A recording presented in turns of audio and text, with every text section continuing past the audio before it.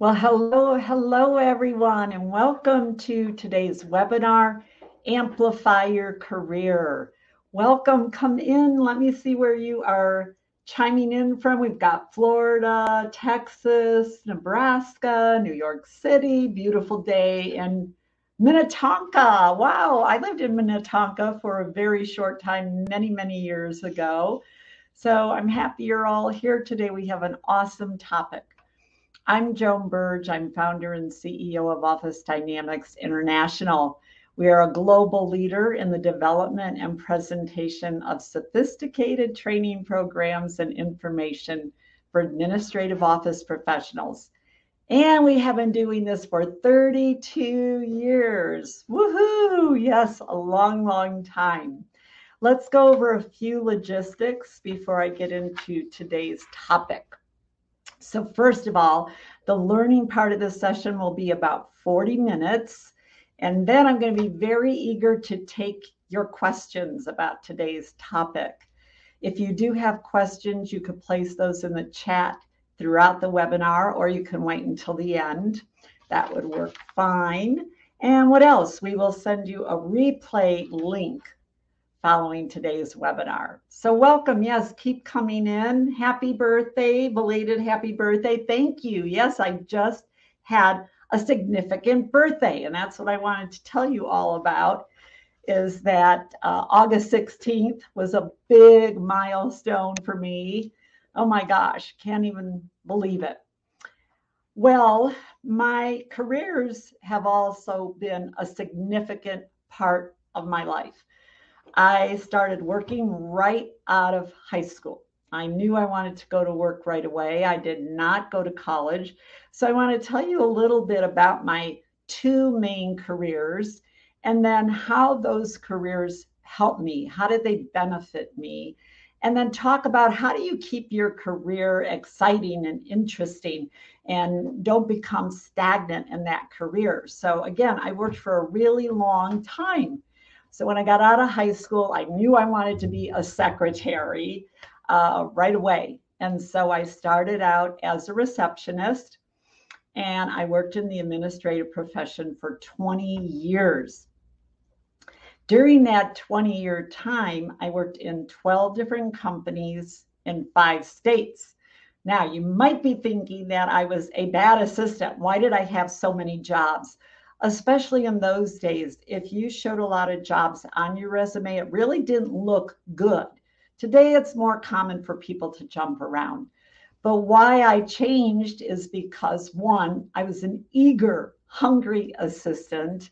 I wanted to grow. I wanted to learn. I wanted to excel in the profession. I wanted to reach higher levels. I started out as a receptionist and eventually worked for CEOs, which was part of my strategy and what I wanted to do. Some jobs I changed because of my husband's career. So my husband had a very active career, and he would get promoted into other positions or organizations, and we moved out of state. So that created change. And then 2 jobs I lost because of downsizing. So that wasn't my fault. But I had an amazing administrative career. And the good news is, because I worked in so many different offices, different industries, different businesses, I really broadened my view. I learned about different organizations. I learned about different styles of management. I had to learn how to interact with a lot of different people and met a lot of wonderful administrative assistants who I admired. It also taught me, or I learned about different relationships with different managers and executives. And that's what led me to understand that there are strategic partnerships, and then there are just relationships where you just work side by side with that executive. So keep coming in, and thank you all for the happy birthday belated wishes. Thank you. So that career was very important to me, and I wanted, like I said, to learn and grow. So after that, what had happened about the 18th year out of a 20-year career, I started to think about what I wanted to do next. I had had so many wonderful experiences, and I don't know, just one day I was like, all right, I don't know what I want to do next, but I want to move on and do something else. And so through exploration with a good friend of mine at that time, I decided I wanted to go into training and teaching assistants how to be great assistants. I mean, I had the hands-on experience, I had a range of experience, I studied a lot about the profession. I would go to administrative conferences too during that time, and I even achieved my designation from the Professional Secretaries International, which that name has changed now. And so I moved into the training industry, which was, really foreign to me. Although when I was young, I always wanted to be a teacher. And I'm not going to go through my whole 32 years, but I have been in the training industry for 32 years, better known as adult learning, and doing coaching and writing. And I'm sure many of you know the range of things that I have done with Office Dynamics. So I'm not going to go into that detail. But I can tell you, like I said, my careers have always been very important to me. I am a career woman. And it was never enough for me to just have a job. It wasn't about just getting a paycheck. In fact, I had left one or two jobs that weren't a good fit for me because it wasn't about the money. I took one job that was $10,000 less than what I was making when we moved out of state one time. So it wasn't so much about the money, it was about the fulfillment that I got. And so I want to tell you, here are some of the things and the benefits that my career did for me, or my careers, and why our careers are so important. And then I'm going to get into strategies, how to amplify your career, how to keep it interesting. So for me, my careers, what I learned and the work I did carried over to my personal life. As assistants, so many of the things you do, travel planning, calendaring, working with vendors and different providers, learning to negotiate a schedule, all of that carries over to our personal lives. So those, it wasn't just that I was using those skills at work. They helped me tremendously in all facets of my personal life. What about event planning? How many of you have planned events for your work, for your businesses, right? I did a lot of event planning. Well, I am a great event planner when we have family events. They're awesome, actually. People, the socialization, that was tremendous for me and still is today. And I feel a little sad that people aren't back in offices, because that is one thing about going into the office. It was that buzz, it was that socialization that we had on the spot, not having to schedule a Zoom meeting for someone. Now, I will say I still have people contacts, I still socialize, but I have to work at it. I have to push it out there. I have to initiate it. But throughout my entire career, I met so many phenomenal people, and many of those relationships I still have today. I have one relationship is 30 years now that I've been in touch with this one lady in Virginia Beach. I mean, we became very good friends through business, and we've hung on to that relationship. And when you build your relationships, people are there to help you out, and to be a resource, and you learn from them. So let's see, Julie, you're saying, yes, this is sad. We had over 350 team members before COVID on site, and now we'll only have 60. Yes, and I want to just say that, the hard part, employees are saying they don't want to go back to the workplace. And a lot of reason is because it feels like a ghost town. Well, if more people would go back to the office, you wouldn't have that feeling, so there are definite benefits. What are some of the other benefits I gained? My career in all these years built my resilience. When you're an assistant and also in the work that I do and owning my own business, you better believe I've had to build resilience. I've had to be resilient to September 11th and how it affected my business, and to the 2008 economic crash, and to the pandemic. But even as an assistant, I had to build resiliency, correct? Is that not true? Think about the ways that you build resilience. You have to be resilient to people's attitudes. You have to be resilient to the work that is thrown at you. You have to be resilient to the constant change. So I'm sure all of you could relate to that. Wow, we have someone from South Africa. Oh, hi, Susan. Another benefit, the networks. Like I said, that goes back to the people. My networks were immense, and they're still immense. It's really important to have that. Other benefits of my career is fulfillment, just fulfillment of a job well done.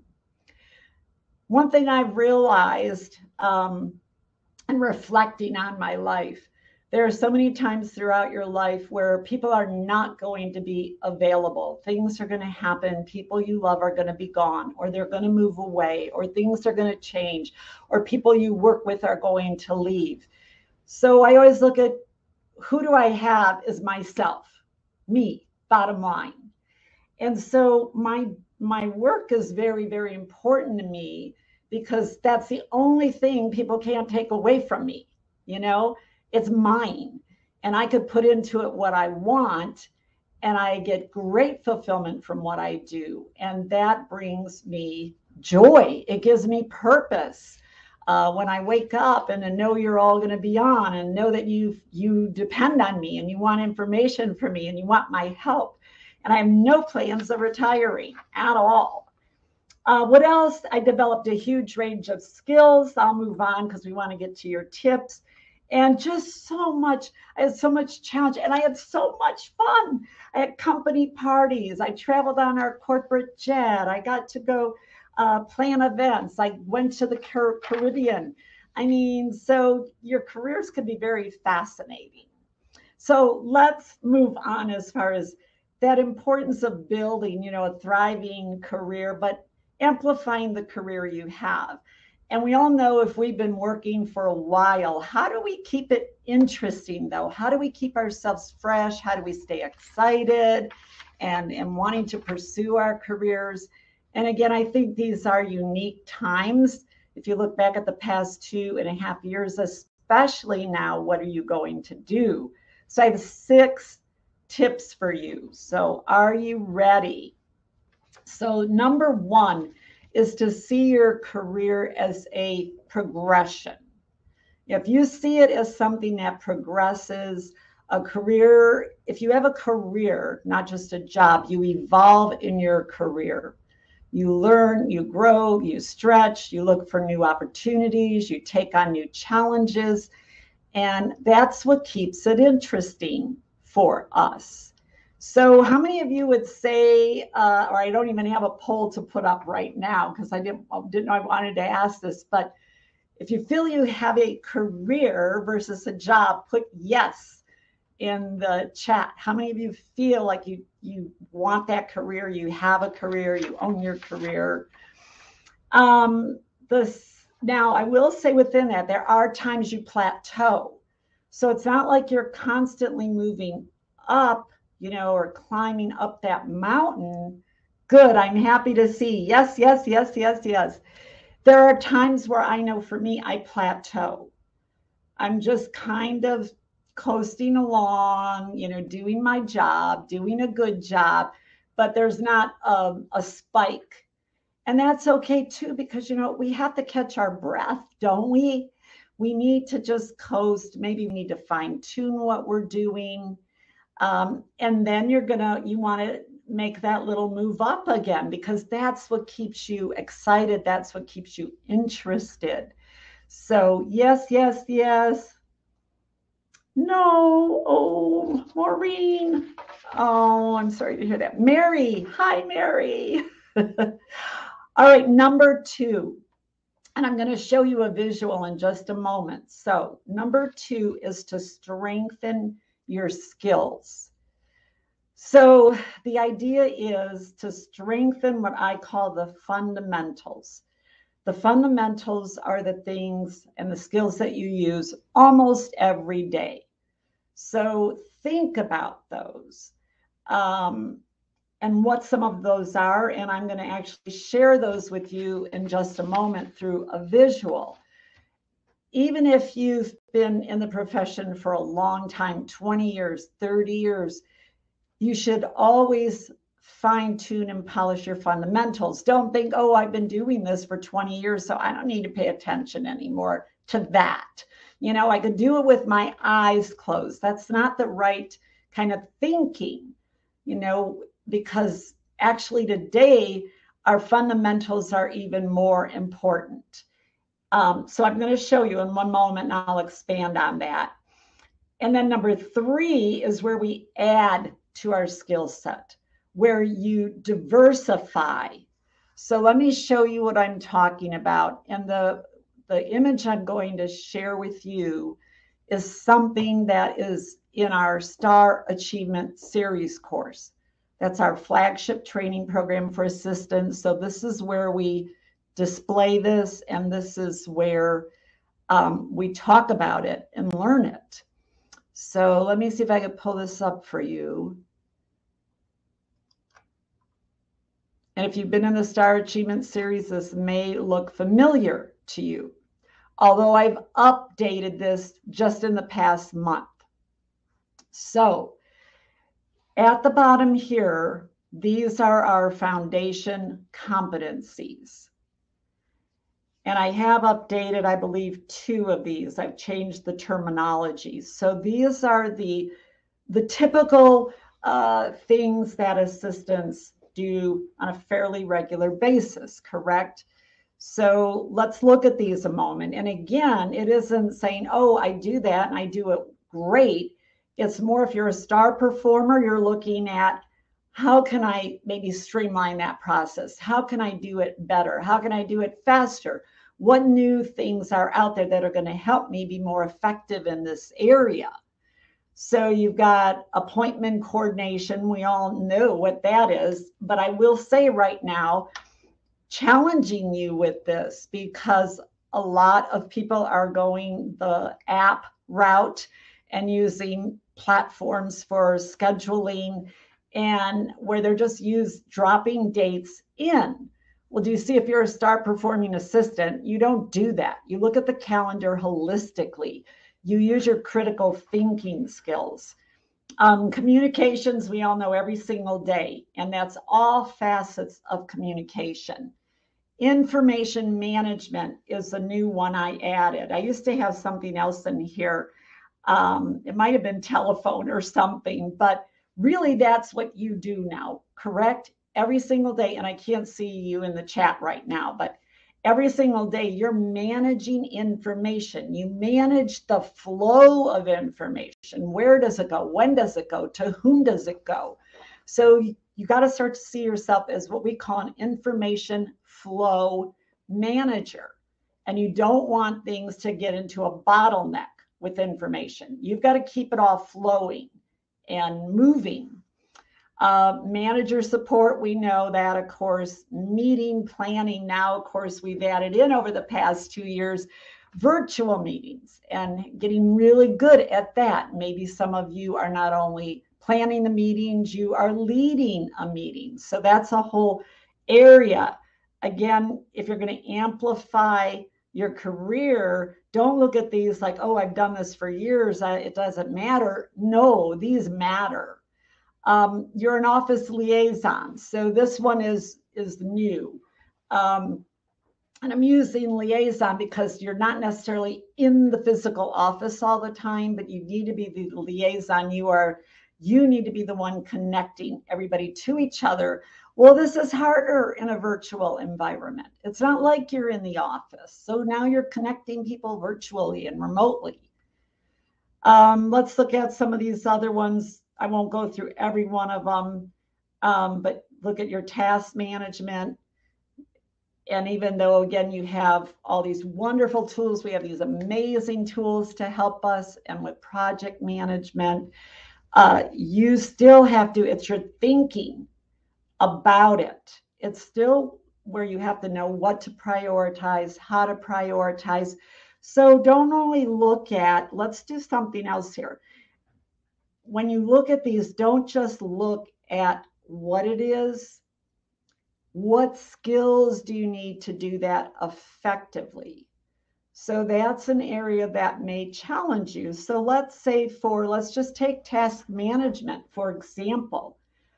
What skills do you need to manage tasks? You have to be a good decision maker. You have to be a critical thinker. You have to know how to prioritize. You have to know what's important and what isn't important. You need to know when to say no, when your plate's too full, when you're not going to be able to get it done. So do you see, behind each of these, you need several skills. What skills do you need to be that office liaison? You have to be an excellent communicator. You have to be outgoing a little bit. You can't hide in a corner or hide in your house if you're going to be a liaison. So that is something else, for you to look at. And if you're looking at how to challenge yourself, the rest of this year and moving into 2023. So now these are the foundation, remember? And let me tell you something else about foundation skills. It's like a building, a tall building. It has to have a very strong foundation. If not, as they add the floors, there's going to be big problems. So these are your foundation. Now, these are what we call the advanced competencies that you build on top. So this was my number 3 tip, to add to your skill set. This is how you keep yourself, again, your career fresh, how you keep it interesting, how you continue to stay challenged, how you grow. These are some of, well, we teach all of these. So this is where this all comes from, but results driven. So let me talk about that. It's beyond the problem solving. It's where you're driving results. What are the results that you're trying to achieve, or your executives trying to achieve? And then you have to work backward. Career management. Everyone has to manage their own career today. So how are you doing that again? Change agent. This is a really good one. So we always talk about change and how do you work through change, but now broaden that, expand on that to where you're the change agent. You're not waiting for change to come to you. You are seeing what needs to be done and you are creating it. You are being the catalyst. Strategic partner, I've been talking about that since the early 2000s. And now it's coming up more and more, but building those strategic partnerships. Critical thinking is coming into range more for administrative professionals. So you can Google that and find out what critical thinking is about. Let's go on. The emotional intelligence, I'm sure you're hearing more and more about that. Persuasion skills, this is a good one. A lot of administrative professionals, even top level, sometimes don't see themselves as salespeople. And you really need to learn to be persuasive and learn how to negotiate, not only with I'm not talking about vendors necessarily. It's even with your coworkers. It's with the people you support. It's even your executives. Attitude management. We've got resiliency, has been hot for several years, but really has come to the forefront, especially with everything that's gone on the last 2 years. Collaboration is different than teamwork. They're not the same. So teamwork is down here in your fundamentals, okay? Collaboration, some of the things with collaboration, there is no specific leader. Anyone could be the leader in collaboration. It's where everybody brings a unique set of skills to the table and you figure out how to get the job done. It doesn't have a game plan. Teamwork, there is a plan. You have a path. Collaboration, this is more what we were doing when the pandemic broke out. We didn't know what was going on. There was no game book, and what to do. Leaders didn't even know what to do, right? We had to collaborate and figure it out. So this is where, again, you want to add to your skill set. You want to be diversified. And then this is just something, again, because this is in our Star Achievement Series course, in STAR, we focus on, for achieving excellence and standing out, it takes a combination of skill, attitude, teamwork, and strategy. So, and those are all layered on top of everything else. So let me stop sharing and hope this works.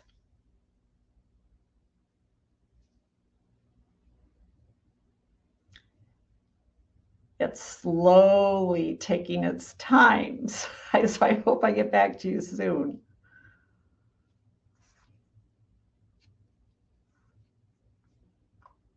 All right, where did everyone go? There you are. All right. Okay, let's see. What do we have coming up? Being proactive. I think office liaison along with communication is very important. Thank you.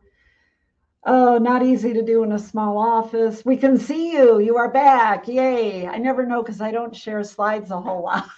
So what did you all think? I'm curious when you saw that visual. Did anything stand out for you? Does anything come to mind? Any thoughts? Did you see a particular area in the advanced competencies that you thought, oh, I need to look into that more? That's an area I can grow in.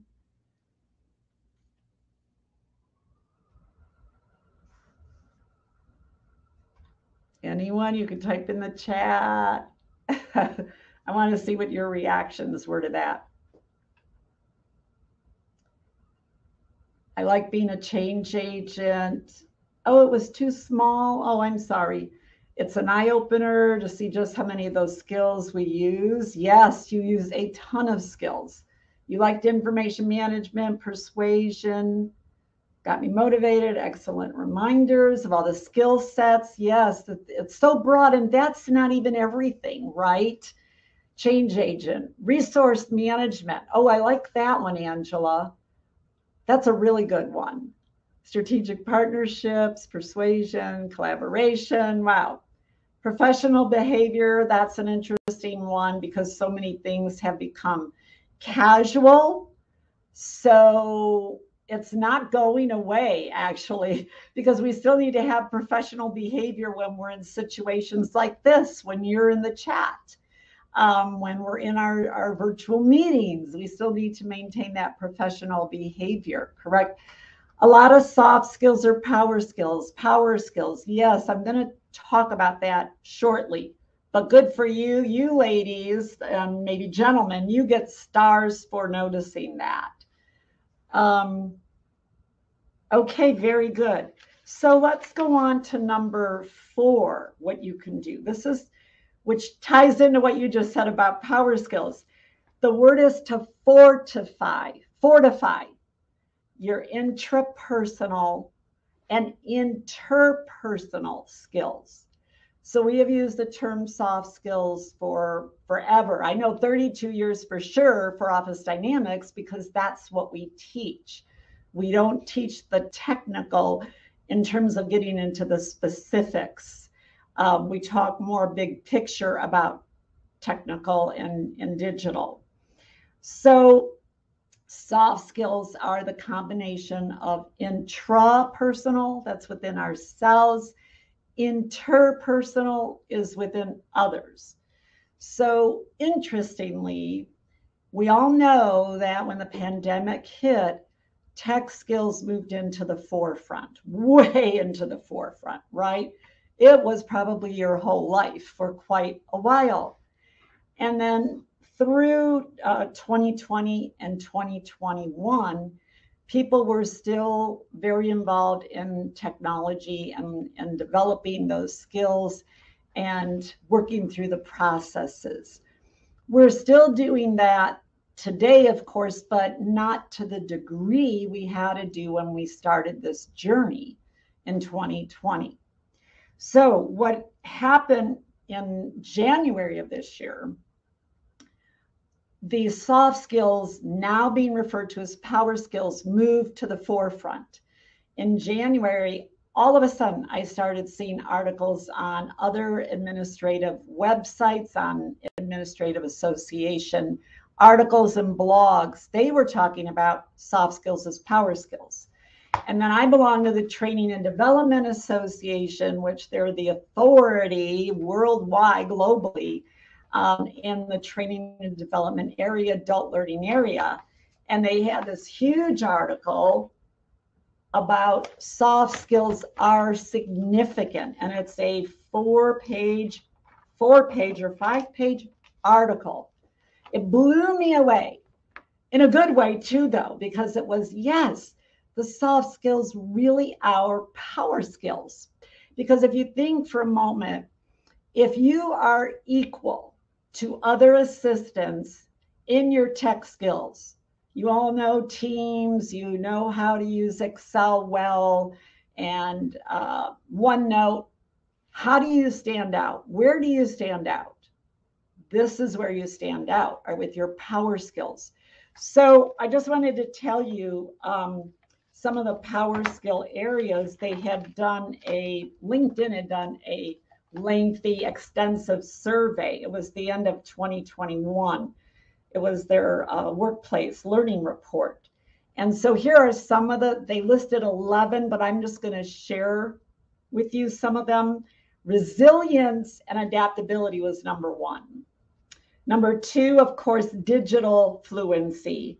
Number 3 was communications, which we talked about. Number 4, emotional intelligence, we just talked about. This is where I read about energy management. So it's not just time management now, it's how we manage our energy, which is really interesting and important, because I know when we're sitting at our computers all day long, do you not feel tired by 3 o'clock in the afternoon? I know I am. I'm like, wow, I've been looking at this computer all day. You know, pre-COVID, I used to be up in a classroom, moving around, moving my body, interacting with other people. And not that I was out there all the time, but I was out there a lot. So now, day after day after day after day, you know, you sit in front of a computer if you're working from home. So it is about how do we manage our energy and push that forward, because that keeps you enthusiastic about your work. And sometimes we don't have the physical energy. So you've got to have the mental energy. You start with the mental energy, pushing yourself out there, and before you know it, the physical starts to follow. So does that make sense so far? Herminia, yes. Hi, Herminia. It's good to see you. It does have to do, you're right, with health. It has to do with awareness.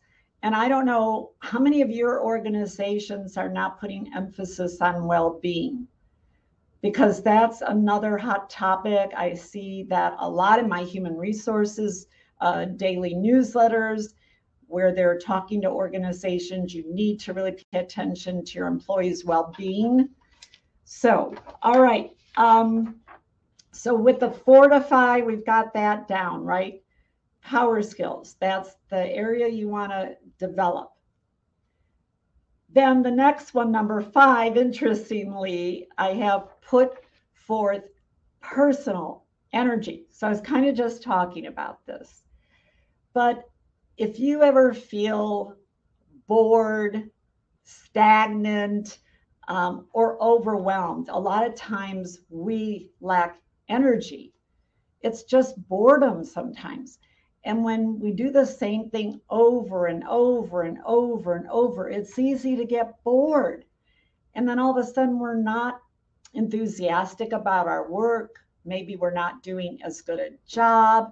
Maybe we're making, minor mistakes, but they're still mistakes. Then we get flustered with ourselves.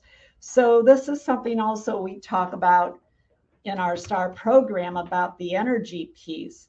And the idea being, so let's take these one at a time. If you feel bored, well, I do get bored too. I mean, I've been doing this for 32 years, and there are certain courses or classes I teach over and over and over and over. Do you think I cannot get bored? Of course I do. So what I do is I look at what new spin could I add to it. Like the next time I present that topic, what can I do to shake it up a little bit, to make it interesting, even though the audience has never heard it before. Because I know if I'm bored with something, I'm going to come across differently in my presentation. So I've got to figure that out, and that's what I do, and then it becomes interesting to me. So you could look at your work, and I'm going to try to do a little fun activity with you with a push ball. Let's look at stagnant. Maybe you feel stagnant in your career. Maybe your job has changed a lot since the pandemic and you don't feel as challenged, and you maybe feel like you're not getting utilized. Your skills aren't getting utilized. Maybe you feel like there's nowhere to grow or nowhere to move in your organization. So again, it's up to us to figure out, how do I keep things interesting? What do I do in the meantime? If you are maybe looking for something else, or those of you who are going to retire, I saw some of you about coasting until I retire. Well, you still need to be doing something until you retire. Don't rely on the fact that 2 years from now you're going to retire and you're going to go along your merry way, because things change. Our world changes. We change. Circumstances change. So you're going to be in trouble if you just go along your merry way. Let's look at overwhelmed. I know I definitely feel overwhelmed at times. In fact, the last few months, we've had, I think, 5 major projects all merging together, all with tight deadlines. 3 of the projects were immense. So I was writing a new book, and I revamped 2 of my books. I'm coming out with a 2nd edition this fall with our Inner Circle Assistant, and underneath it all, I wanted to modernize it for today's world. So you can definitely become overwhelmed. And that's where we have to kind of step back and catch our breath.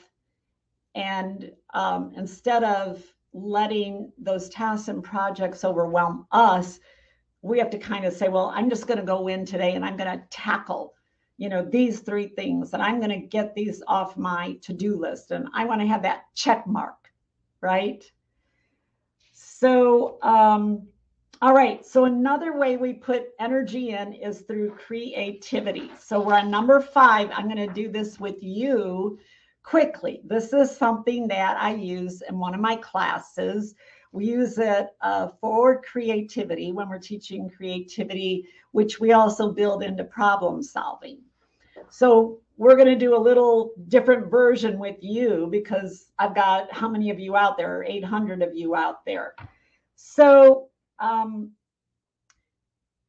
going to give you about 30 seconds to put into the chat, type into the chat, what could this be other than a cush ball? Okay, we know it's a cush ball, but I want you to think about the possibilities.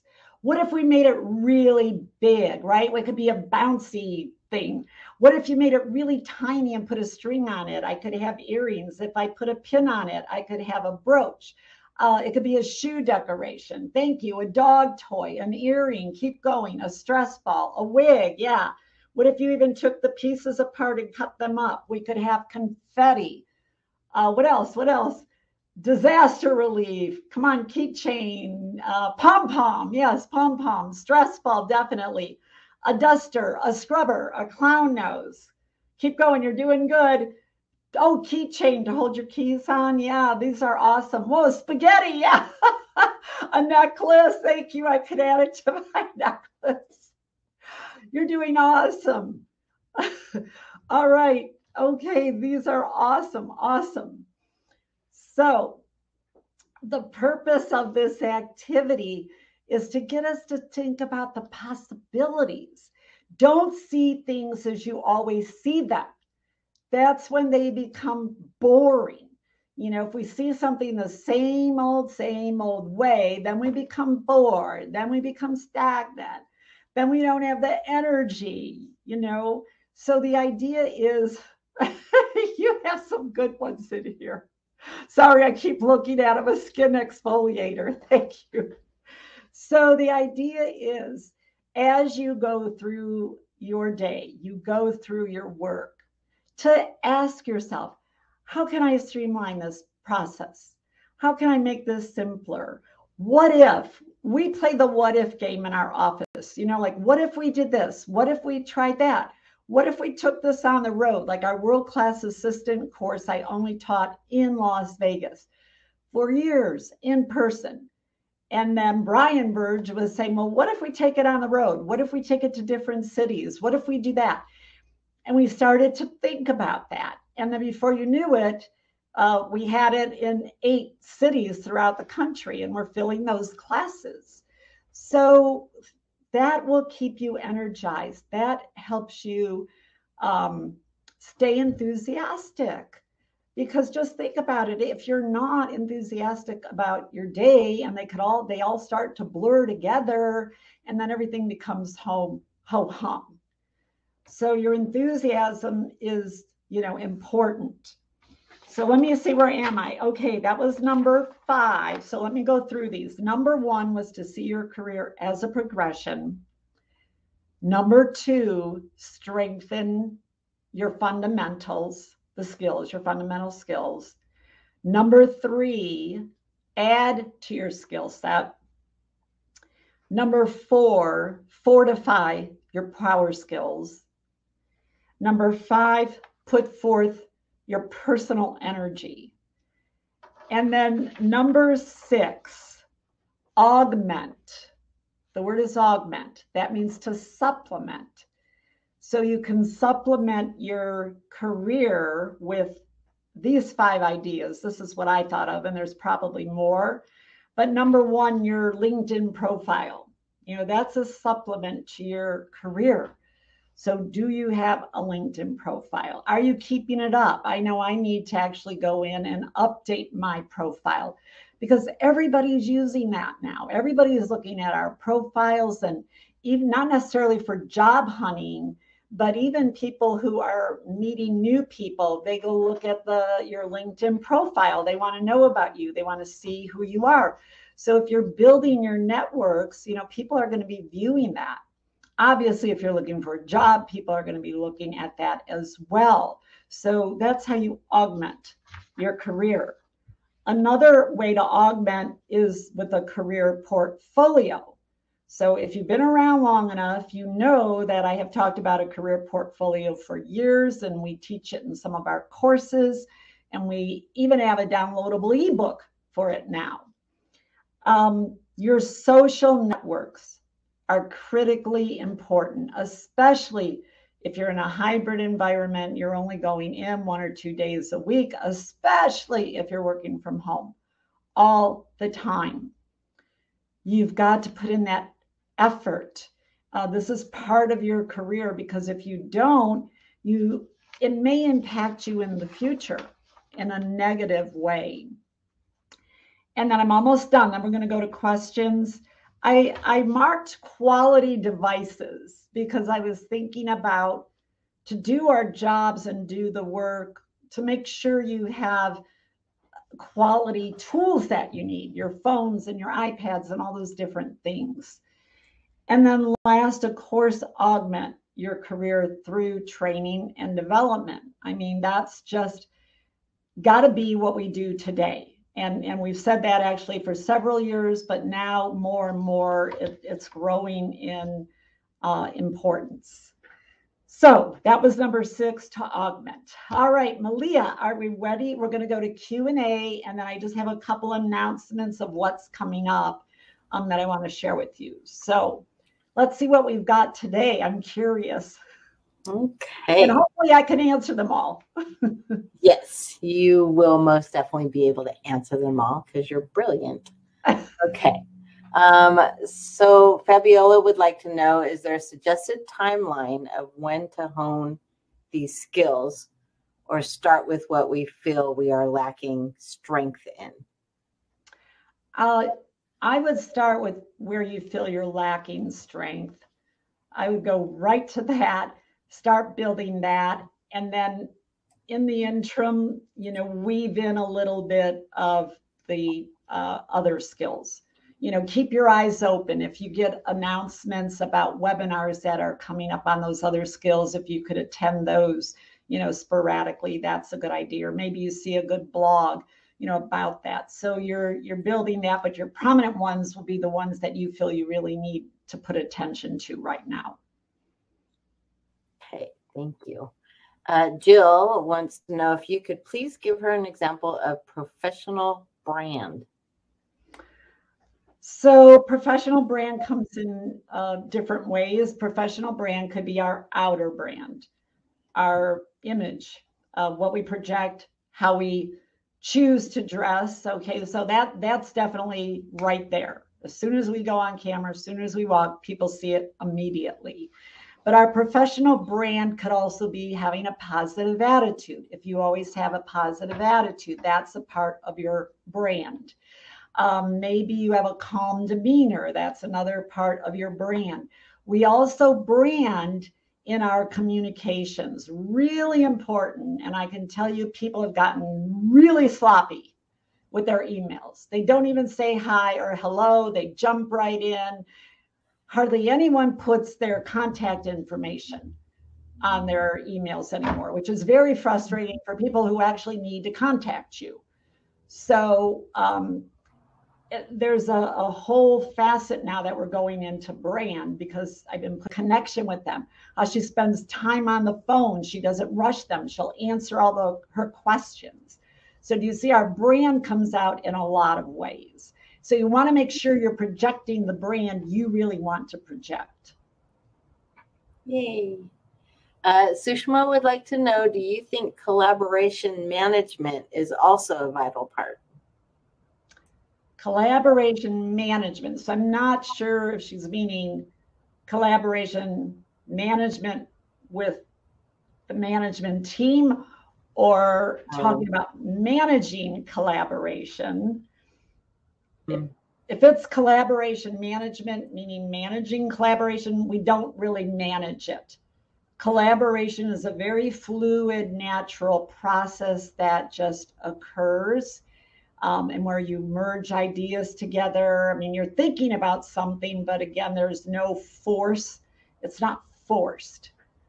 So like, for example, when we collaborated on one of my books a few years ago, Greatest Secrets Revealed, we had the photographer, we had the book design layout person, and we knew we were putting out a book, but we didn't really know all of what was going to happen. And we just started talking and collaborating, coming up with ideas. And before you know it, we were forming the physical look of the book.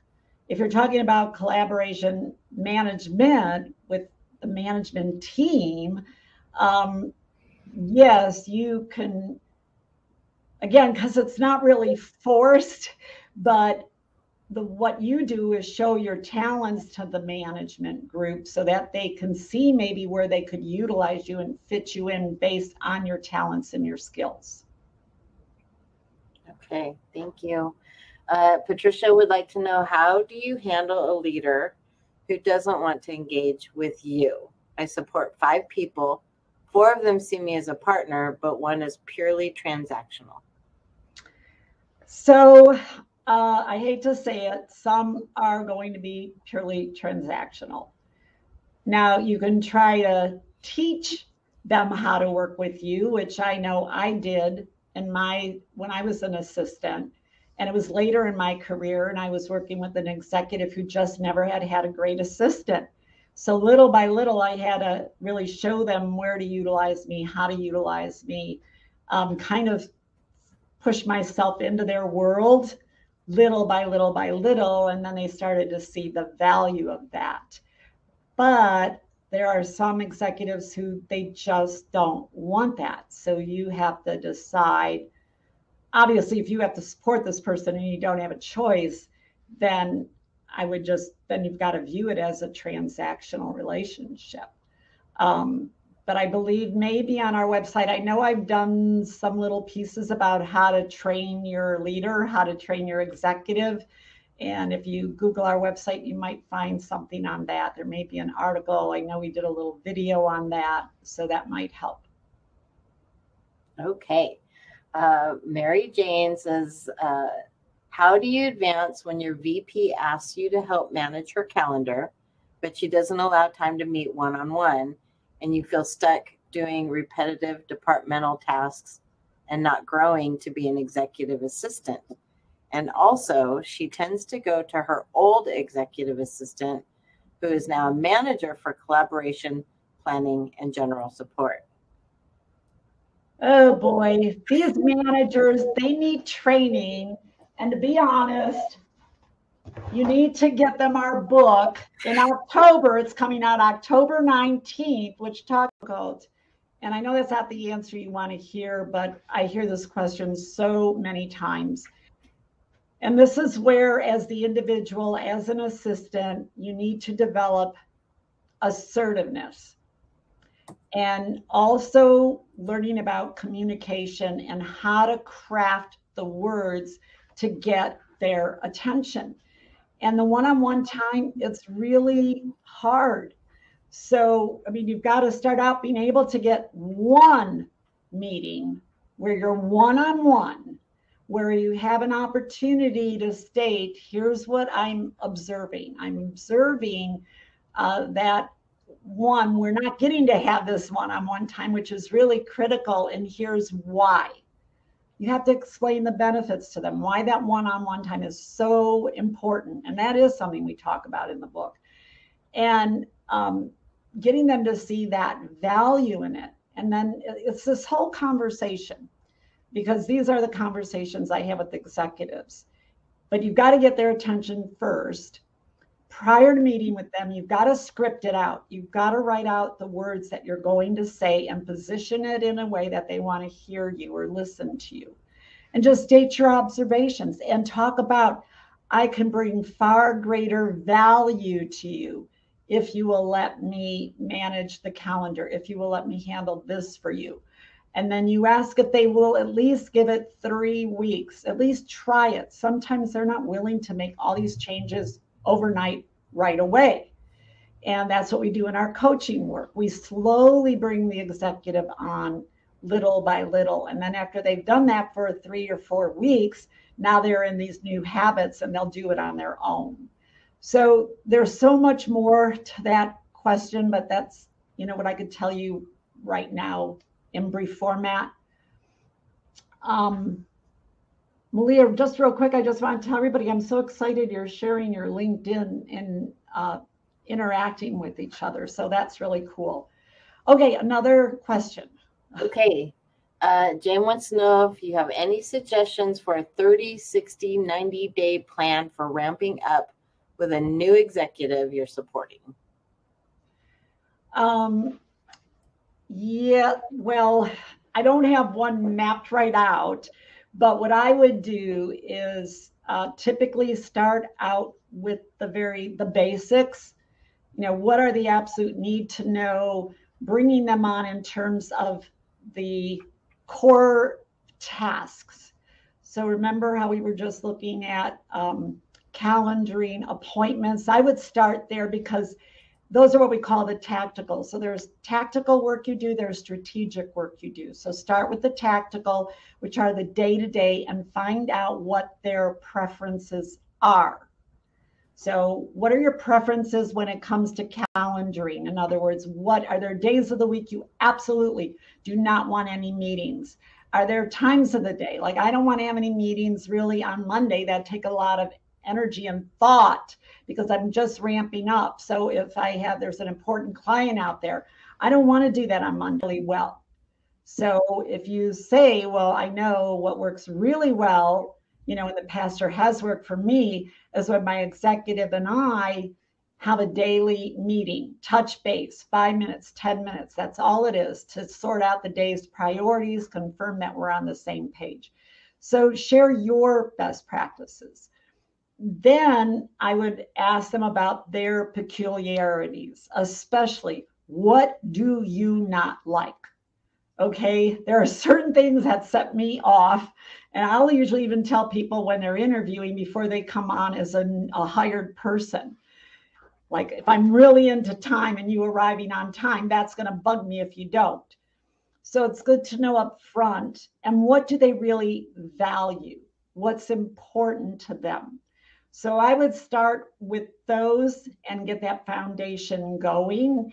and then, move into, as you get to understand their work and what they're doing and their personality and their style, continue those conversations, and then move into more the strategic work where you're getting to know what they're doing, why they're doing it, getting to know the context around it. So then you can be more proactive and anticipate. Wow. Okay. So that's the short answer. Yeah. All right, we'll do one more. Okay. I want to give a shout out to Boeing. They have a large group that are watching you together. Boeing. Our friend Boeing. Kimberly is sharing a question from somebody from the Boeing WebEx chat. And the question is there ever a benefit to remaining anonymous in these types of roles? Oftentimes we serve as the focal for our executives and teams, and yet we don't always get recognition or are shown appreciation. Yes, it's unfortunate that does happen. I do want to say one thing. While they may not visibly show you the appreciation, they may feel it inside. A lot of times managers aren't good at verbalizing their appreciation, but they are thinking it. So the other way I also look at the thank yous or appreciation. If your executive continues to, add more things to your plate, trust you more, that's also a way of showing their appreciation. They're just not actually saying it. As far as the anonymous, I don't think it's ever really good to be anonymous. I think people need to see you, to know what you do, to know your talents, to know your gifts, because you never know down the road if something happens and they might connect you to someone else. So I had that happen to me, in a company I worked at, and they were downsizing and rearranging. Well, unbeknownst to me, some other executive in some other department and some other area of our floor had observed the great work I was doing as an assistant. And when our company was starting to let go of people, he referred me to his wife. He was a human resource manager at a big bank in Memphis, and they needed an assistant for their CEO. So you never know, where that might pay off somewhere else down the road. So let's quickly wrap up, because I see some people are heading off already. So just really quick, the announcements. First of all, thank you so much for your participation today. So speaking of those soft skills or power skills, because I read all this information earlier this year, I decided we would launch a mini series course, and it's going to start October 26th. There are going to be 7 90-minute sessions. It's called the Significant Power Series, or Power Skills Series. And one of our awesome trainers, Julie Reed, has put that course together, and she's going to be teaching it, and she's amazing. And the 7 topics are business acumen, resiliency, interpersonal intelligence, energy management, critical creative thinking, collaboration, and communication. I think I'm losing my voice, Malia. So again, that's something you can sign up for. It's going to be great. It's going to be interactive. I've seen her content. It's amazing. And then our in-person conference we have in October. The seats are filling up. I'm so excited. We have 300 already who are going to be coming to Las Vegas from all over the world. So if you're interested in that, October 18th to the 21st. And the hotel room block is going very fast. So if you want to get in on that, you should move on it. There is a live stream option for conference. And then September 22nd, our webinar, there's an amazing young executive assistant I met, and she's going to be my guest, and she's going to talk about Executive's Edge book. Okay. Every time I talk about it, I know we get a lot of asks for it. Well, so here's 2 things that I will say. One is the book will go live October 19th on Amazon. So if you can wait that long, we'd love to get everybody going to Amazon and getting the book, because that will bring us up in the rankings. And that means the book will become visible when other executives or leaders are looking for the book. And of course, we want that book out there. We want to teach executives why they need you and how to utilize you. And I have a co-author who's amazing. So if you can wait till October 19th, if you want to do pre-order, I know I didn't discuss this with my team, but you can reach out to Malia Mira. Sorry, Malia, I'm giving you away here. You can call Malia, let her know you want a copy. We're going to have some hard copies in our office mid-September. So that's what I would say. And we hope all of you will buy the book when it's out, because we really, really, really have to get executives and business owners and CEOs to recognize your value and know how to utilize you in this new world. I walked right into that one, didn't I, Joan? I know. Sorry. Yes. It would be a great gift for Bosses Day. Yes. You know, we've talked about that. We think it would be a phenomenal gift for Bosses Day. So if you want to get it and have it for that, you can. Malia, do you want them to call you? Do you want them to email you? Either way, they can call or email me. I'm right here. So her email is M for Malia, Amira, AMIRA. You can put it in the chat, Malia. Yes. But again, then we want you to go back to Amazon and write reviews. We've got to get this up there. So this is for leaders and these executives, and they need to be trained, all of them.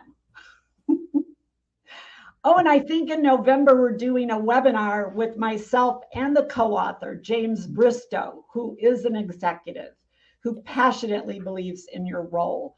So look for that to come. You might want to attend that webinar. All right. Anyone else? Let's give some away today. All right, Lisa, you want to get me to give one away? I'll give one away today. Lisa, I'll give it to you. Lisa, I'll give one to you, and we'll pick one other name. So Malia, you've got to get her name. Got it. And then Malia, do you want to pull a name? Someone else will get a copy when it's hot off. This is so funny. Okay, let's see. I'm gonna go. I know my team always says now, Joan, you're always telling everybody we're going to do this and we're going to do that. You're at the webinar. Valerie Gilliam. All right. Valerie Gilliam. You'll get a copy when it's hot off the press. Again, the name of the book, The Executive's Competitive Edge. Why you need to leverage the talents and time of an executive assistant. There. Done. Done. All right. I'll see you all next month. Bye. Have a great day.